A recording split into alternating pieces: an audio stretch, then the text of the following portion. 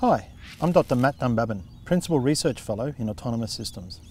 At QUT, we've developed an underwater robot with advanced technologies to help protect one of the world's greatest natural wonders.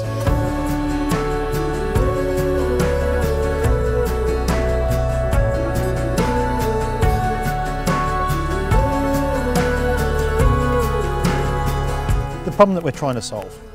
The Great Barrier Reef is under enormous pressure from crown-of-thorns starfish. Controlling their numbers is a massive task.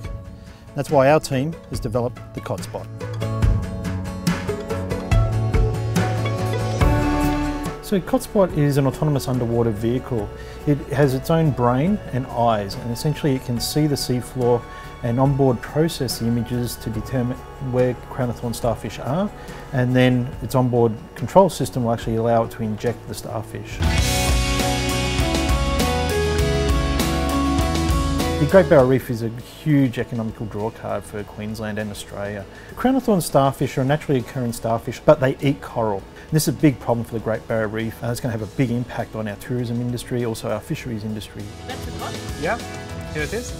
Okay. Can inject now? Injecting? Yeah. Yeah, this whole project is what we'd call transdisciplinary research.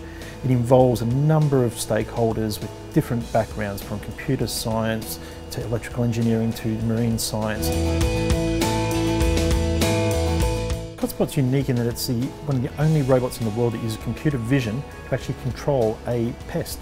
Samples from different sizes, different viewpoints, different colors. I have a passion for the environment and how we can protect it. QT's research is for the real world. We are solving big problems we face now and into the future.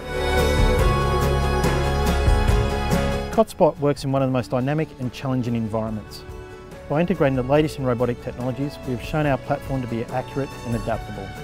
We see COTSbot and related technology as the future of marine environmental monitoring and management.